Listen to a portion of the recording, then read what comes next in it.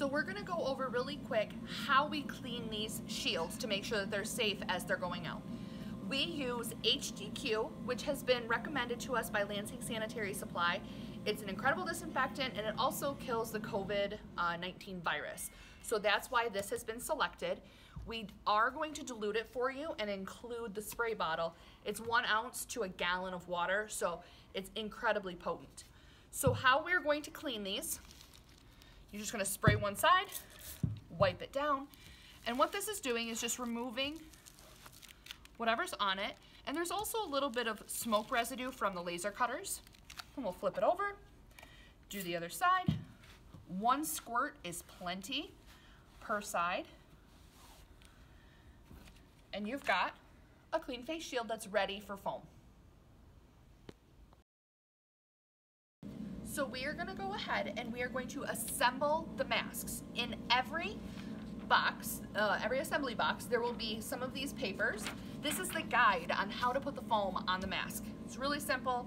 You just line it up. So you take your clean face shield, line it up with the outline, take your piece of foam. The best way to get these off is just pinch the foam and the backing will come right off. Place the foam within this black box, press down, and you have a face shield. When you put this on, we are asking that all of the slots in the face shield go to the right. It's gonna make it more consistent and easier for everybody. That is on the diagram, so make the slots point to the right, and that is how you assemble the face shield.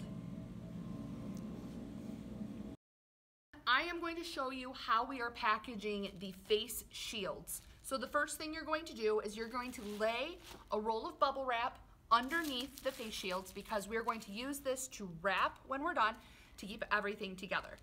The way that we're stacking these is a row of 10 long by 12 high. So there will be 120 shields per stack. This is how we're going to stack them so that they're safe. The swoop of the shield will always go towards the middle of the stack. We're going to do 5 with the foam facing up. All of the swoops are facing towards the center of the stack. Then we're going to do 5 shields with the foam facing down. Again, the swoops are going to point towards the center of the stack. So they'll be overlapping each other.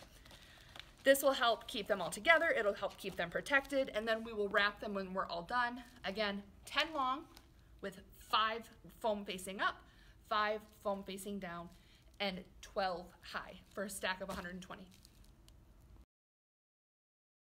So once we have our stack and it's all wrapped, we're just going to pick it up like this, place it right in the box. See how I did change the direction a little bit just to keep everything safe. Slide it in there. And then there's a little bit of room on the edges of the box. We'll just stuff that with some bubble wrap just to keep it safe. Close it up and we've got our box. As part of our assembly team, I just want to say thank you so much for everything that you're doing to help us with these shields. It's been a project that's been in the works for a couple of weeks, and because of you guys, we're going to be able to get this PPE out to the people who need it, to help protect them, to help save lives. So thank you from my heart. Thank you from Tinker Lab. Thank you for being part of our team. I appreciate you.